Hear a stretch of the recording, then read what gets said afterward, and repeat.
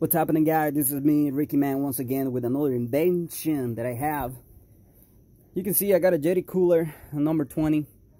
I took it to the beach this year, but what I noticed is really heavy, man. You put a bunch of ice and the stuff in it, so it's kind of hard to carry around when you have two little babies and you have another car and you have the umbrellas and you have everything.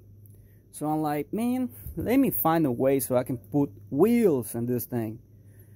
I know you can buy the kit for a bigger cooler, Yeti brand or another brand, I don't know, but you can find one, but I don't find none for this. So what I did, I got this over here that I make. It's pretty much a bracket, like a little cart. I use 1.5 inch stainless steel. You can use whatever you want. I found all this shit in the scrap yard, and I think they're 3/8 bolts, kind of like the same size for a skateboard. I got these little nipples right here. What I use is wheel studs for a car, because they're the same size for these holes over here. You see, every Yeti got the same holes. I don't know if they're 5/8 or 1/2 inch. So that's pretty much what I did, and that thing sits over here.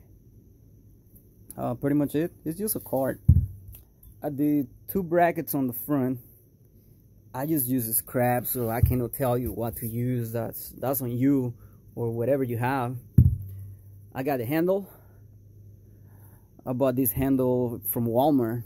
It's pretty much a cat jack pedal, you know, for pedaling. So what I did, I just cut the size, and what I like that it's short, light. It got the handle over here so you can grab it, and it's extendable. So this one goes right there, see, with the bolt, and I'm gonna use some nylon washers, you know, for all the friction and stuff. And I found these ones too. They're racer wheels for one of those electric racer for a kid. I found it in a scrapyard. I think you can buy it online for $20 each, but going cheap, you can probably use some skateboard wheels for a longboard. I'll show you. I think I got one over here, like this one over here. They're the same size. You can buy those on Amazon or eBay for freaking $12 for 4.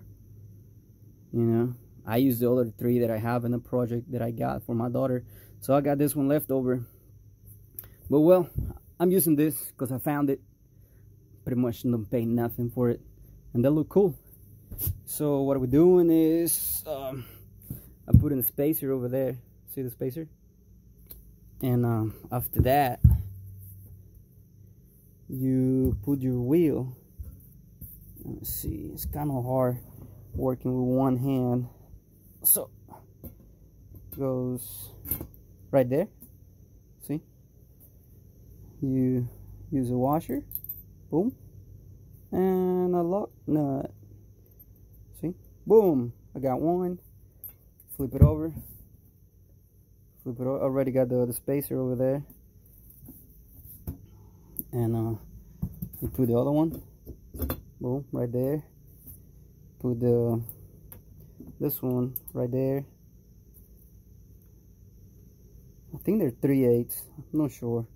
So you gotta look for the bolts that it fits the wheel you're gonna use, and you grab your Yeti and you put it in there.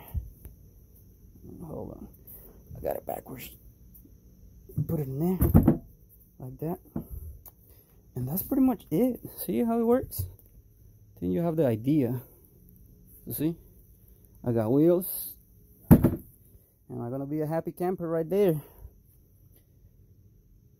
Full of beer, full of ice, milk for the babies. Handle goes over here, and I'm ready. I got custom set of wheels for my Yeti.